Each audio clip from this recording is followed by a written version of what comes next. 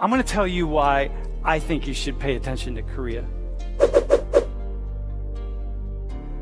부부 사회학자인 샘 리처드 교수와 로리 멀비 교수는 사회학적 관점에서 한류의 힘에 대해 일찍부터 주목해왔습니다. 그리고 최근 들어 그의 강의는 더욱 주목받고 있죠. 샘 리처드 교수는 매 학기 1000여 명의 학생에게 인종과 문화의 관계를 강의하고 있습니다. 리처드 교수는 한류가 세계 곳곳에 영향을 미치고 있지만 확실하게 느끼 못하다가 갑자기 출몰한 느낌을 준다는 점에서 한류를 쓰나미에 비유합니다. 그는 최근 언론과의 인터뷰에서 전통 문화와 공동체를 중시하는 한국 문화의 특성과 겸손한 한국인의 모습에 미국인들은 호감을 느낍니다. 나는 20대의 한국인의 매력에 빠졌는데 이제 세계가 그 매력에 빠졌습니다 라고 말했습니다. 그가 처음 한국에 대해 매력을 느끼게 된 것은 1984년 석사학위를 위해 서울에서 온 한국인 부부와 친구가 되면서였습니다. 그들은 차분하고 조용한 성격으로 자신들을 늘 낮추며 겸손하게 세상을 대했습니다. 늘 목소리만 크고 나서는 것을 좋아하는 미국인들 속에서 리처드 교수는 그런 사람들을 처음 봤기에 곧바로 흥미를 느꼈는데요. 처음에는 그들 부부만의 특징이라고 생각했지만 좀 더 많은 한국인들을 만나며 그것이 한국인만이 가진 특징인 것을 알게 됐습니다. 그리고 그 한국인 친구들이 리처드 교수 부부를 초대해 차려준 한국 음식을 맛본 순간 정말로 한국 문화에 매료되고 말았죠. 리처드 교수는 40여 년 전 처음 김치를 먹었던 날을 생생히 기억한다고 했습니다. 그의 전공이 한국학이 아니라 사회학이었기에 한국에 대해 심도 있게 공부할 시간도 없었고 한국을 방문할 시간조차 없었지만 그는 그때부터 한국 사회와 문화에 관련된 모든 것에 관심을 기울였습니다. 그리고 2000년대 후반이 되면서 세계에서 한국의 위치가 변화됐다는 것을 깨달았죠. 한국이 세계에서 주도하기 시작한 특정 기술 분야와 경제, 문화 분야에 대해 가장 먼저 반응했습니다. 그리고 리처드 부부는 한국의 미래의 모든 것을 걸게 됩니다. 최근 세계 속에서 한국 문화 컨텐츠와 더불어 한국 교육에 대해 관심이 커지면서 그는 국내 대학에서도 특별 강연을 진행하고 있는데요.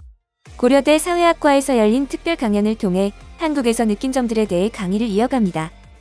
So I started teaching at Penn State 31 years ago, and over time, my teaching and my way of being has evolved into this. This is the trailer for my class.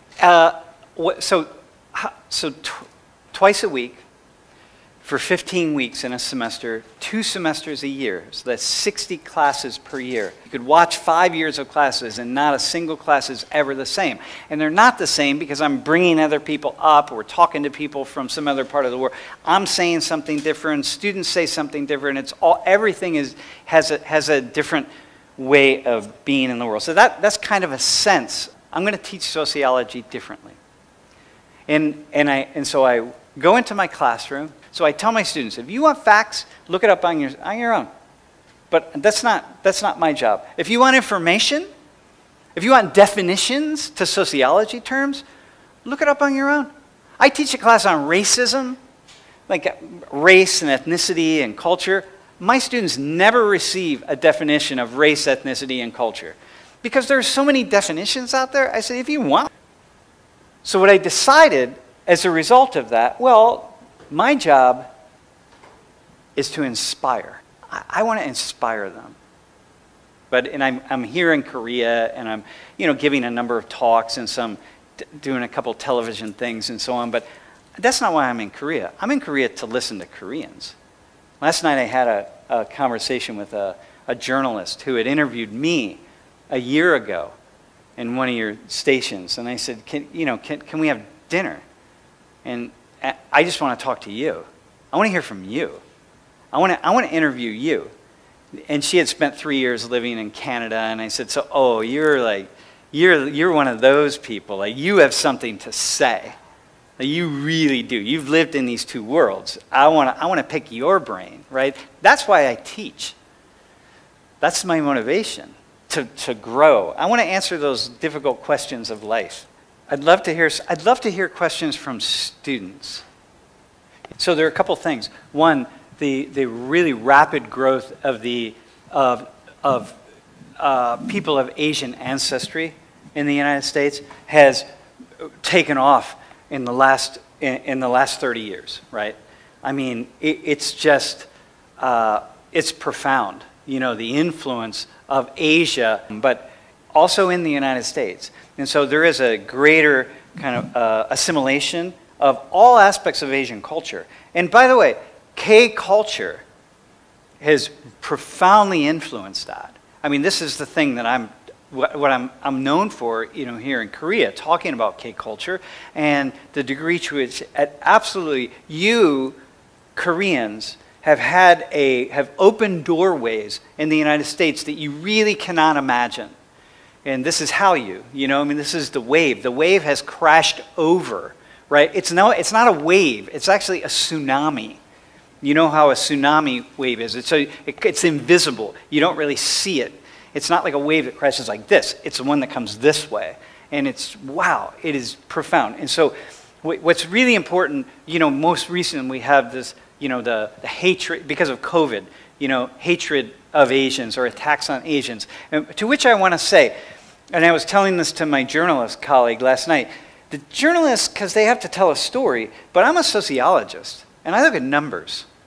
And you got 17 million people of Asian ancestry in the United States. And the attacks on Asians went from 2,500 to 3,800. So it's almost, like 100%, 80% increase or whatever, right? But most of those attacks are name-calling, and so the actual physical violence is, 300, let's say, right? You got 17 million people, 300 attacks. If you read journalism, what you see is, this is like, stop Asian hate, right? Here's another story of a woman of Chinese ancestry attacked with a club by somebody in San Francisco. Okay, well, that's a problem, right? But 300 out of 17 million people, it's like this. This is the beauty of sociology and numbers. You got to put numbers together. It's like flying on an airplane. The airplane isn't where you're going to have a problem. It's driving in a car to the airport. There's just an immense amount of coming together and assimilation. And especially because of Korea, I'm telling you, right, in the past 5 to 6 years, the number of people who have just opened to Asia, because people don't know the difference between Koreans and Chinese or Vietnamese and Cambodia. I mean, this is not the Taiwanese, whatever. But Korea's opened certain doorways that is like really profound, So yeah, I find that. Now there are these kinds of things, right? But both these videos were from 4 years ago. And in 4 years, because of Korea, once again, because of K-pop in particular, and K-dramas, it's like there is a lot more really people kind of blending. I'm seeing it among my students. 여러분의 소중한 의견을 남겨주세요. 바쁘시더라도 구독과 좋아요 부탁드립니다. 지금까지 단골이시였습니다. 시청해주셔서 감사합니다.